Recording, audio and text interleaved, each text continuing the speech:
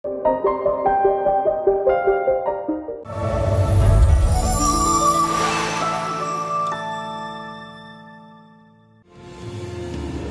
溪河畔处种下了因果，世间的奈何，冥冥纠葛。倘若燃尽星火，总拱手天下如何？历历过往，唯有相思寄托。我念着你，深深寂寥，无眠中停泊。人间烟火，星河暗涌，沦陷于你流转烟波。我念着你，三生石畔，奈何桥边过。看月色长夜，与你皎皎灼灼，一高楼忘我。看月色长夜，与你皎皎灼灼，一高楼忘我。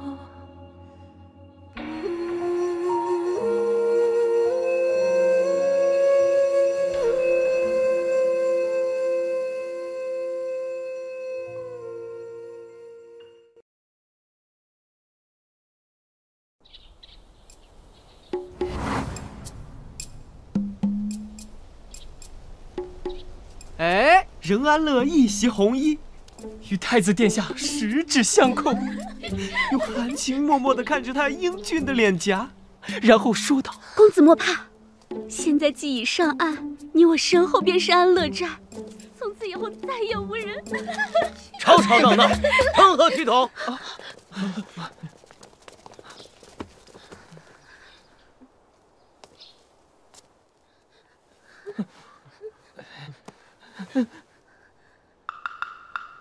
什么东西啊？给朕瞧瞧。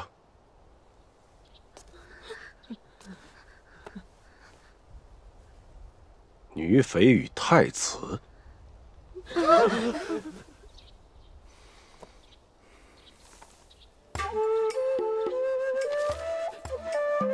话说那任安乐，一夕之间名动京城，街头巷尾，谁不在问，谁不在说。狩猎宴那日，眼见那任安乐一人一马，笑靥如花，直奔咱们太子殿下而来。我任安乐是来当太子妃的。来，殿下，你说那日狩猎宴上都是有头有脸的人，是谁把这种事往外说？里面可有个肆无忌惮的草莽英雄？你说的是任安乐本尊？那他这么做是图什么呢？他虽草莽，但却聪明，甫入京城，便懂得利用民意人心造势。哦，原来如此啊，他可真是厉害啊！只可惜没用到正途。就是，干点别的什么不好，非要拿来羞辱我们家太子殿下。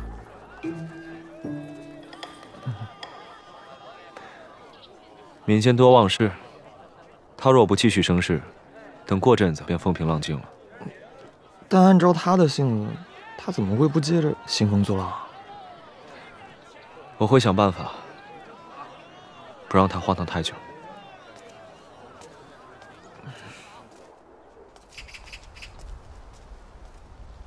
小姐，这座宅子离太子府只有咫尺之遥，西行不远呢，便是3省6部与945间。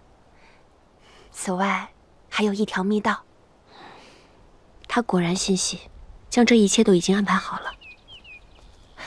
小姐，你在狩猎场求嫁太子的事情，外面都传疯了。这酒馆里说戏的，茶馆里热议的，你看，还有这么些个话本子，咱们在京城啊，那可是一举成名了。这些话本子虽然看起来很肉麻，但的确是有些用处的。可这百姓们好歹还有个响，哪像那些大臣们呀，他们可收了咱们的银子，按道上的规矩来说，这可是买路钱。结果他们呢，居然连大门都没让我们进，这个亏可吃大了。难怪小姐说你没出息，咱们的安排奏效了。我们初入京城，他们肯收东西已是不错了。韩中远待小姐态度不明，他们此时是不敢贸然同我们结交的。无妨，大路朝天，何该为我任安乐而开？再说我任安乐的嫁妆是3万水师，而他太子赔上的却是整个大景。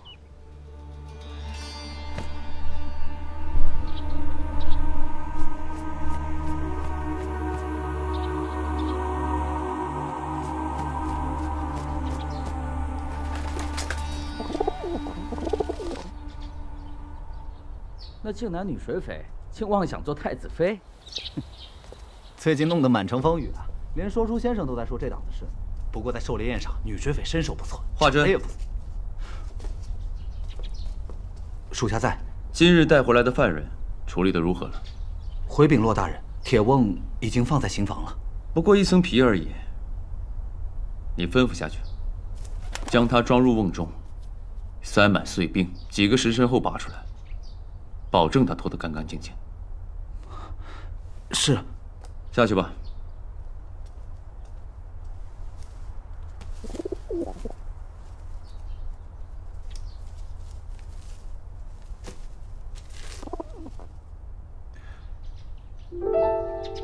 子元，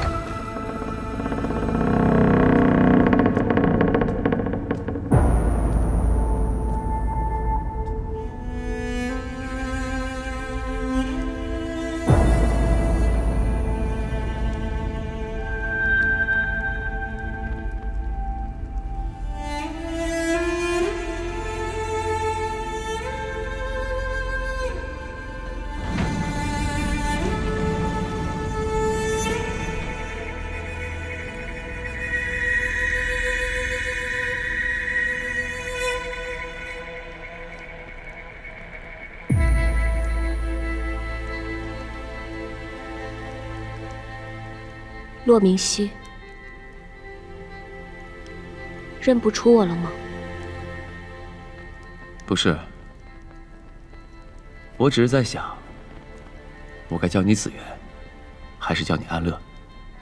与韩家有关的名字，就不要再提了。叫我安乐，任安乐。好，安乐。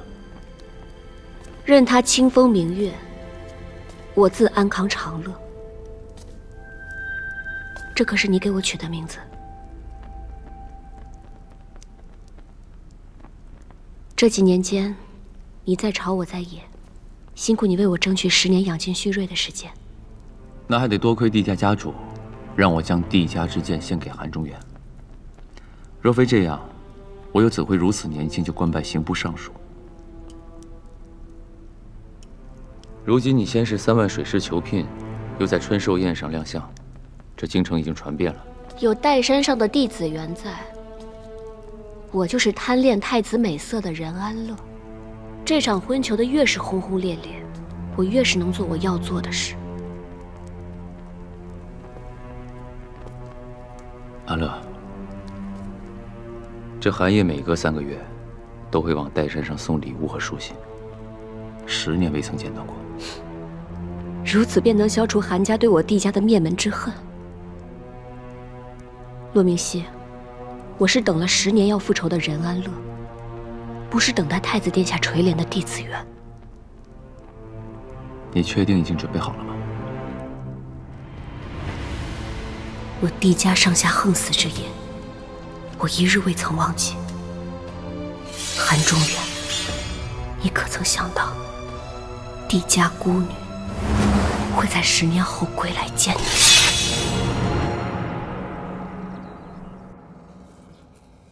调查的结果如何了？陛下，任安乐与太子相遇，以3万水师求嫁之事，与太子所述分毫不差。这任安乐果真是奔着太子而来。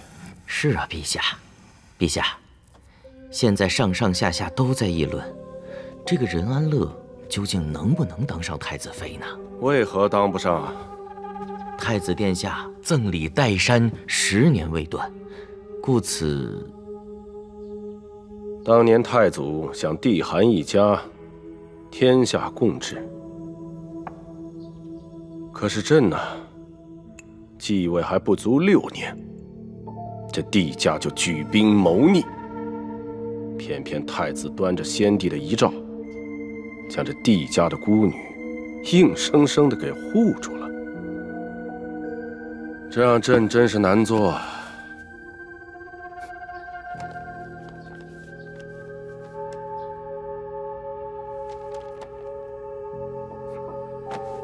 还是这个有趣啊！啊，哼！赵福，奴才在。传朕的旨意，明日让这个任安乐来见见朕，朕倒要看看，这个口口声声想成为太子妃的靖南水匪，究竟能不能降住我这个冥顽不化的皇儿。这古余年坑杀帝家8万将士，又害帝家诛9族，他罪不可赦。韩仲远却念他戕害帝家有功，放任他权倾朝野，重臣攀附。不过，韩烨和右相魏建行的是正道，跟他势同水火。你以求娶太子妃入局，所以这太子当是同盟。那下一步便借力打力。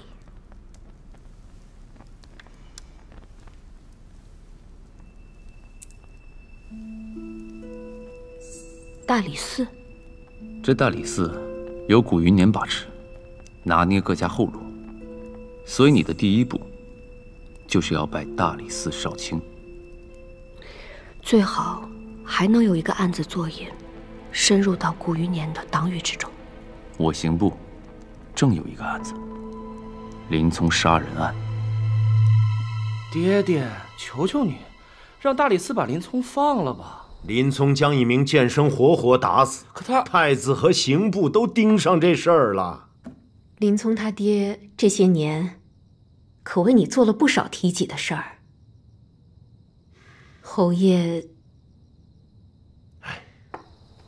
刘在，去大理寺跟裴瞻说一声，让他把那个林冲从刑部捞出来。是。刚才听到了一件趣事，任安乐。哼，那个大肆宣扬求嫁太子的女水匪。哎，不过听说是个美人儿，这要是能收来做个妾室，满脑子就这点东西。我3万水师不容小觑，哪怕求不得太子妃，陛下也必会委以要职。若我没有猜错，大晋恐怕是要有第2个女官了。第一个帝家不也全都没了吗？如今也只剩下一个孤女，还被关在岱山，不足为惧。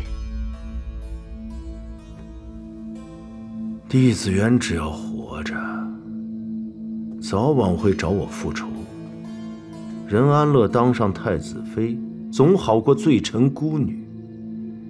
任安乐要是可以拉拢过来，倒是件一举两得的好事，不妨让他来我的地盘，看看他到底识不识相。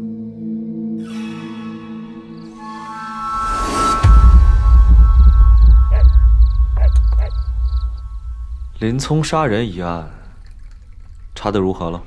这案子倒是简单，当日林冲便招了，但没到半个时辰，就被转到了大理寺。这大理寺是忠义侯的地界，想必侧门正连着林府的府门呢。忠义侯纵容裴瞻，在大理寺网罗罪名，疏通关系，构陷对手，可不都在他的掌控之内吗？殿下领3法司行的是正道。可你架不住忠义侯的歪门邪道。臣有心杀敌，但我无力破局啊。我看，想要对付忠义侯这种奸狡皮赖的谗臣，就得找个更红不吝的来。你是说任安乐？是，任安乐。他不仅是名良将，还能助我将大理寺这潭死水搅浑。那臣要恭喜殿下了。一来，平白无故获得了3万水师；二来，又空得了太子妃之位。这三来，或许殿下找到一枚好钉子，可以楔入大理寺。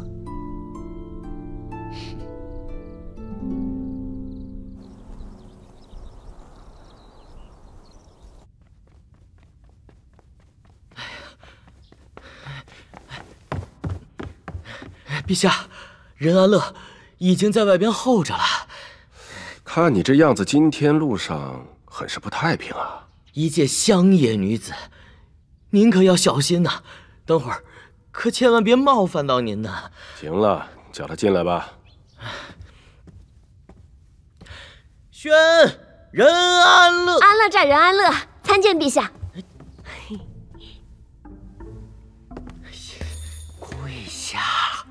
跪下！敢这么盯着朕看的，你还是头一个。哎，见到陛下，我才明白太子殿下是缘何荣冠中原的。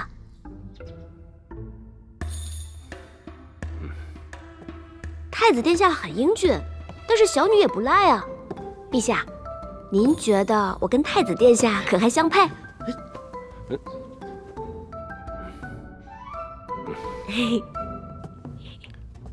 你说的这事儿，朕可做不了主。这太子啊，自己会有判断。哎，您可是皇上，您说配就是配呀。我这回就当是丑媳妇儿来拜见公婆了。哦，说到公婆，这媳妇儿可不得给公公敬个茶呢。哎呦，你，哦，我懂了，还没成亲之前是不能敬给公公茶的，对吧，赵公公？怎么了这是？哎呀，我说的是他这个公公，不是您这个公公。陛下，你没事吧？轻点儿，很轻啊，陛下。哎呀，你轻点儿，你很轻。陛下，你没事吧？快喝口茶。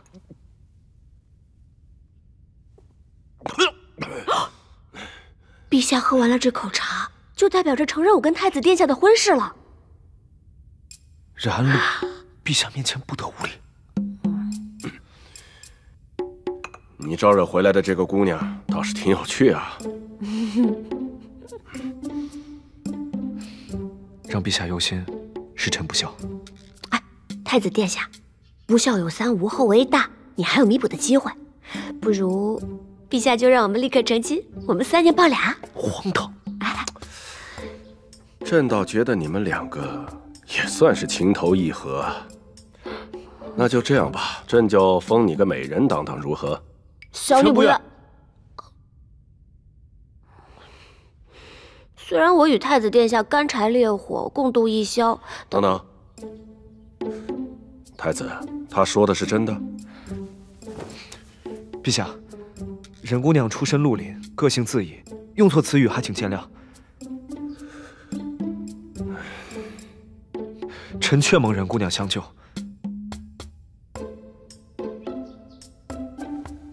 此情圣龙，在下铭记于心。但婚嫁之时，恕臣实难草率应允。太子，可安乐是3万水师求太子妃位。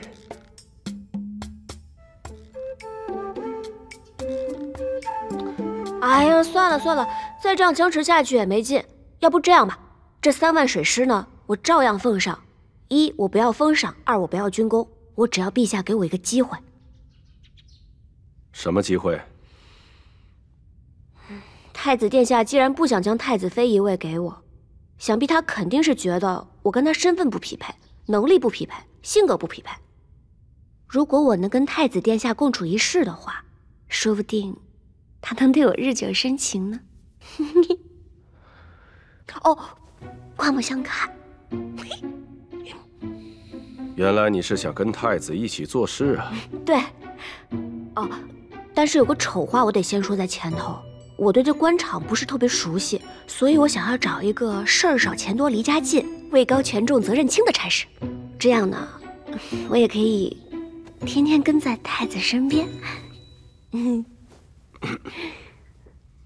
这大晋女人入朝做官，倒也不是没有先例。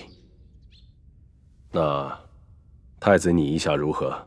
陛下，臣目前暂理三法司的事务，既如此，不若让任姑娘暂任大理寺少卿之位，学学大晋朝臣的处世之法也好。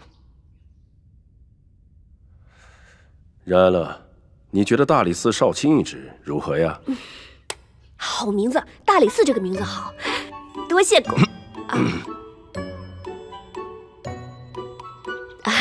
多谢陛下。陛下，您当真要这女水匪做大理寺少卿，就不怕她由着性子乱来吗？一个小小的女子，竟然让东迁的水军闻风丧胆，此人定不简单啊！纵是利剑，也是危险；总是危险，也是利剑。伤人、杀敌，就看到底要怎么用了。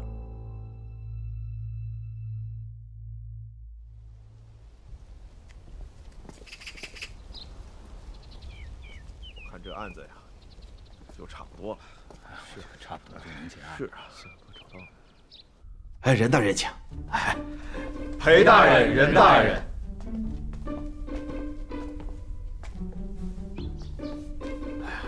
今日是我第一天任职，大家对我这个大当家的有什么？少卿，少卿。大家有什么给我这个少卿审的案子呀？哎呀，任大人，今日大理寺已无甚要事，该办的都办完了。不甚要事可不行啊，要不大家就搞点事情出来吧。这胡闹嘛，啥意思啊？其实呢，说到让我来大理寺的时候，我还以为这是一座庙呢。后来殿下跟我说，这是办案的地方，所以啊，我必须得赶紧找点事情来做，不然的话，我就当不上太子妃了。任大人，啊？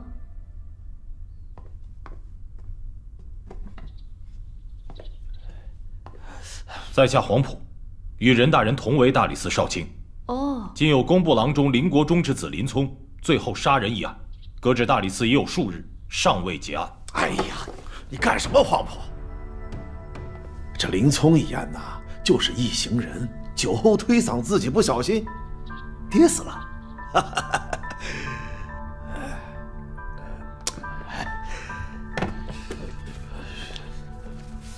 你看我自己写的，上面清清楚楚啊。是啊，请你记住，你是少卿。哎，任大人，来。哎呦，您来的多是时候啊！只要您呐，在这上面写上您的名字，就算完成一件大事了。真是没想到，我这一来，裴大人就给我找了这么大一个案子。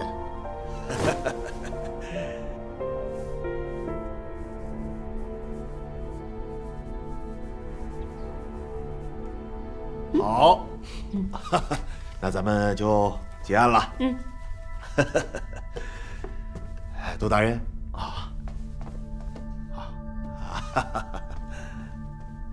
各位大人，无事都回去吧。啊，走吧。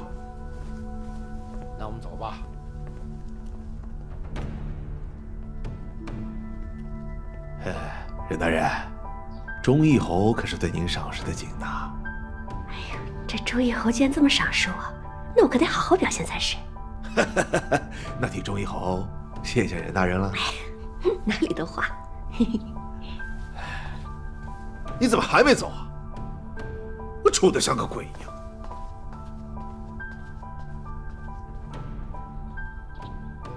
为虎作伥。古余年，林聪就当我任安乐送你的见面礼吧。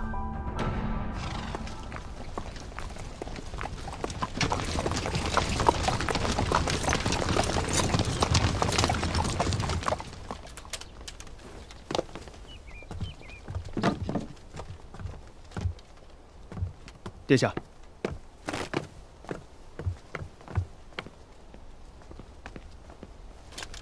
参见太子殿下。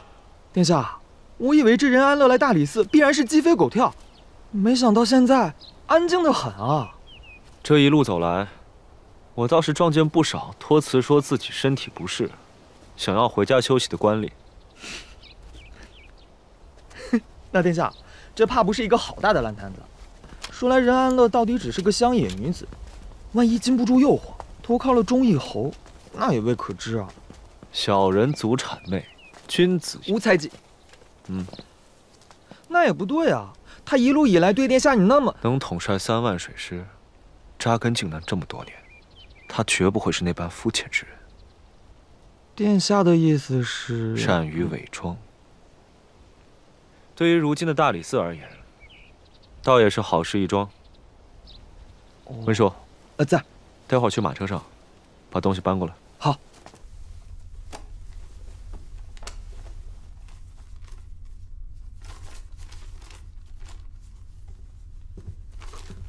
裴大人，你怎么？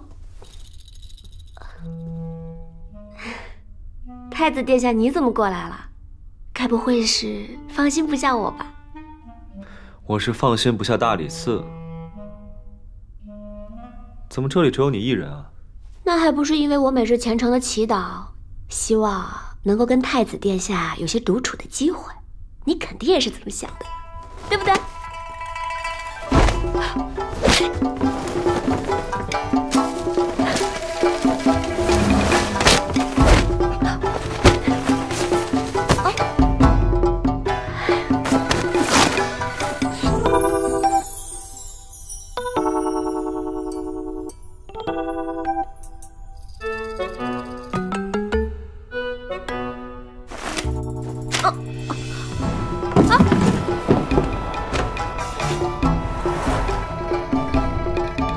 香的可真沉。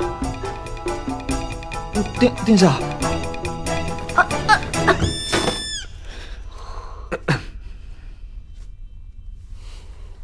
美好的机会还真是转瞬即逝呢。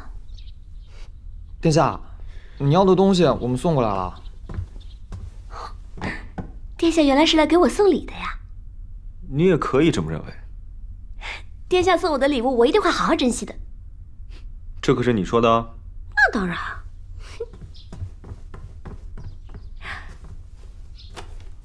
是什么大靖？大靖律书。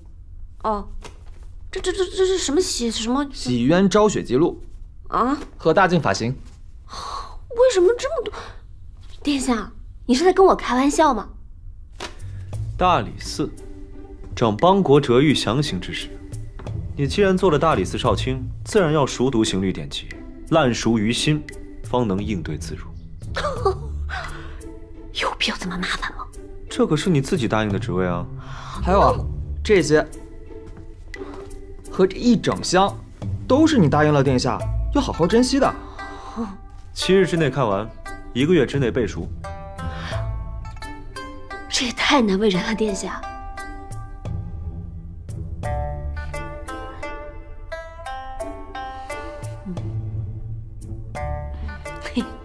我算是明白殿下的用心良苦了。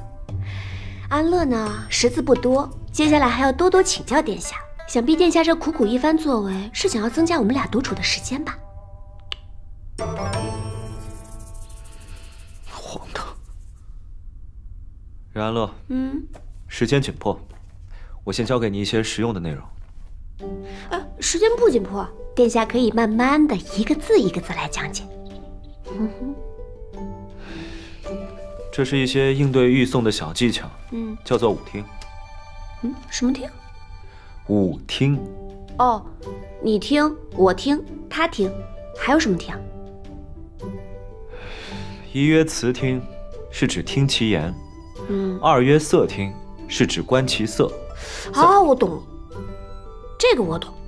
这前面这2听我已经充分的运用到了。我之前见到殿下的时候就知道殿下的声音很好听，殿下也很好看。嘿嘿。三曰气听，是指闻其气息。说到闻其气息的话，我好像从来都没有闻到过殿下的气息。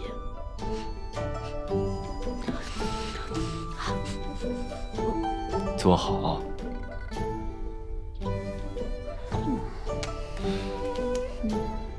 四曰耳听，是指观其听灵；五曰目听，是指观其眸子。你有什么？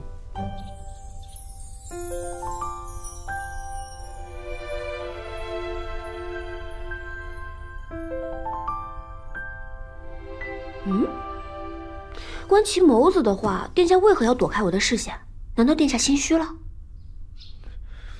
我又不是囚犯，你不必用这招对付我。可是我觉得这个舞听好像适用性很广泛。殿下，殿下，我刚才好像看到你的眼睛里有我的样子。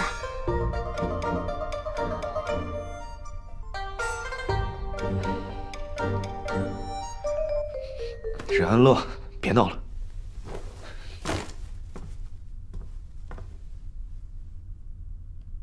拿上书，我带你去狱里练习。干嘛？报复我调戏你啊？哎，你不说我可认了啊！有意思。殿下，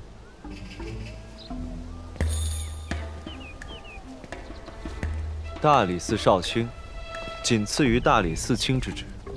你每天除了要审断狱讼，还要掌管寺中300余人，绝非是儿戏。既然我掌管了这么多人，太子理应对我客气点才是啊。我是来教你的。哦，太子这话的意思是不想对我客气。也是，客气是礼，不客气才是情。哎，殿下这就走了，来，我来送送你吧。慢慢的走，慢慢的上。哎，他不错了。干嘛？我扶你害羞啊？哎，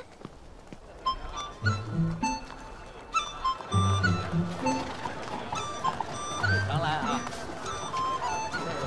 你这一程是不是送的有点太远了？我听说古人送人都是要送到郊外的，怎么殿下反倒不感激我，还嫌我送的久呢？虽说这京城繁华吧，但是这人是不是也太多了点？这几日乃大靖3年1次的会试，自然热闹。走开！走开！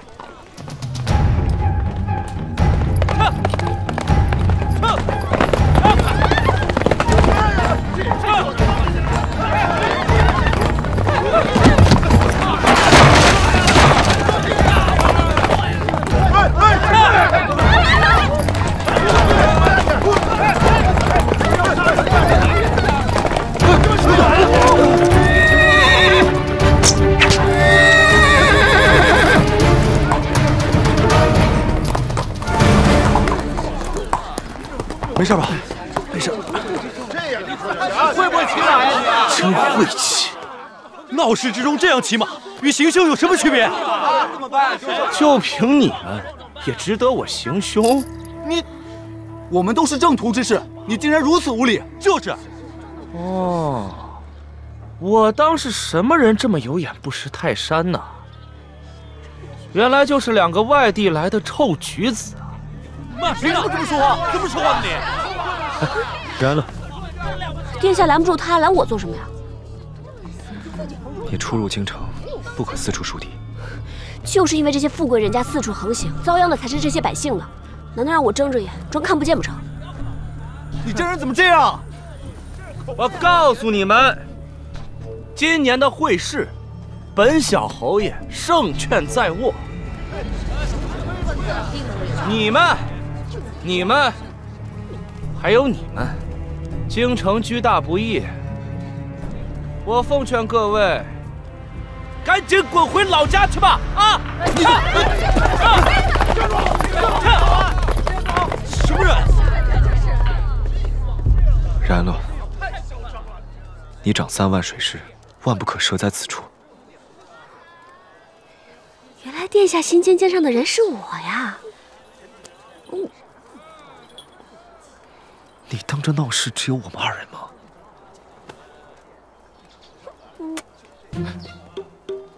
然了，殿下，我要1个月都不洗脸了。荒唐！你送的够远了，回去老实背书。哎，殿下。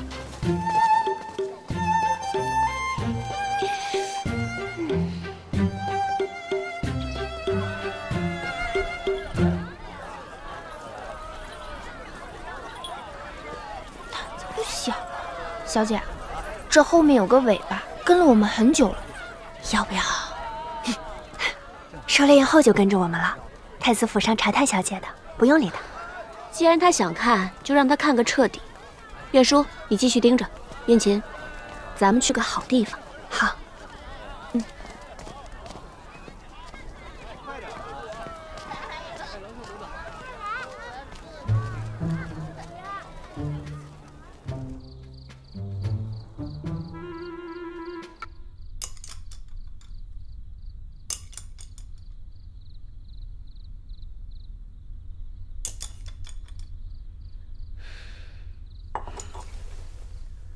殿下，实在不是你投壶功力变弱了，而是这罐子已经满了。这里面有22支笔，今日这一桩，是我记下的第23桩命案，连这罐子都知道，恶贯满盈，已是装不下了。这忠义侯不择手段，普通的方法根本对付不了他。忠义侯不除，大境终是难宁。殿下。殿下，那就先看看您安插进大理寺的，是招妙气，还是招臭气？殿下，属下探访任大人数日行程，京城3品以上官员，他都下过拜帖，日常行迹看不出端倪，只是，任大人现在去了凌香楼。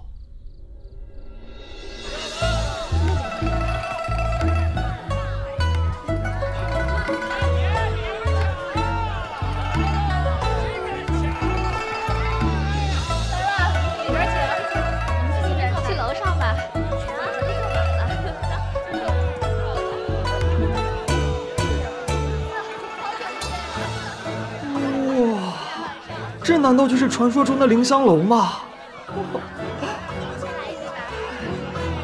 哎，殿下，殿下，这凌香楼我听说是京城最有名的销金窟，进门听曲喝茶都要身家和银子傍身呢。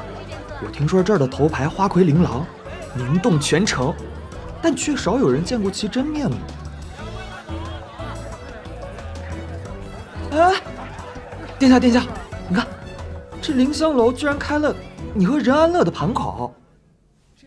各位，这左手边是我们的当今太子殿下，这右手边是任安乐任大人。究竟任大人能不能坐上太子妃？今日就让我们来赌上一赌。原来诸位在拿我下注啊！那不就是任大人吗？莫非您就是传说中的那位？没错，既然拿我下注，那也得知道我任安乐本尊长什么样了。哎，各位记得下注多压任安乐啊！荒唐！去命他们立刻撤掉赌局。别呀，殿下，这赌局好歹也有您的一半，而且他们要是知道您也来了，那岂不是更热闹？大家下注记得下我这儿啊！慢着。啊，骆大人！哎呦，这骆大人，没想到平日里看着清心寡欲的骆大人，居然也……他可是这里的常客。真的假的？骆大人经常来这里佯装吃酒，突然发难，拿人就走。这里的管事可是对他头疼极了。咱们开盘口只图一乐，你可千万别砸场子呀！谁说我是来砸场子的？事关太子的婚姻大事，我是来成性的。把这个全都给我换成筹码。哎，是。骆大人，那您一定尽兴，一定尽兴。哦，您就是刑部尚书骆大人。骆大人，我是大理寺少卿任安乐。哦，骆大人，初次见面。真没想到骆大人，您竟也是如此美貌。不过话说回来，骆大人，你可是第一个敢跟我参与这个赌局的人，你很有胆量，我欣赏您。你也是这京城里第一个敢对我如此无礼的人。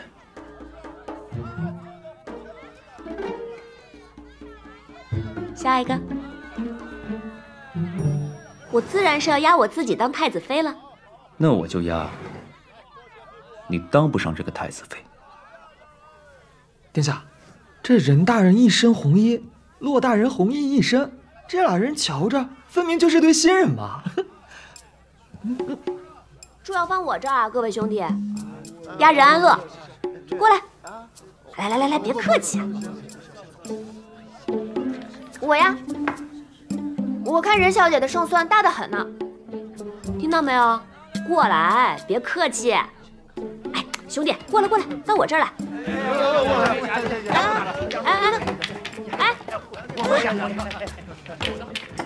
哎，过分了！哎，过分了啊！哎，我说压这儿看不见我。任安乐，放弃吧。不可能。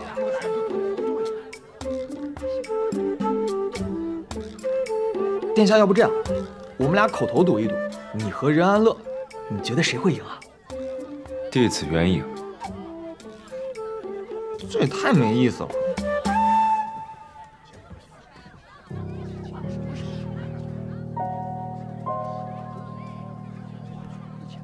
他俩怎么走到一块儿了？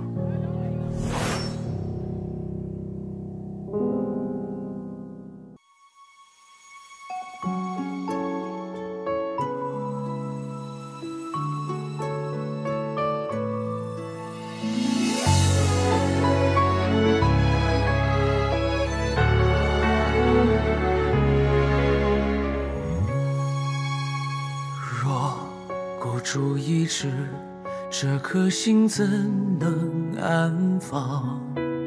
倾我所有，猎起锋芒。你似心上缘，只渴望不可念想。耗尽此生又何妨？抖落一身风雪，愿光为你停留。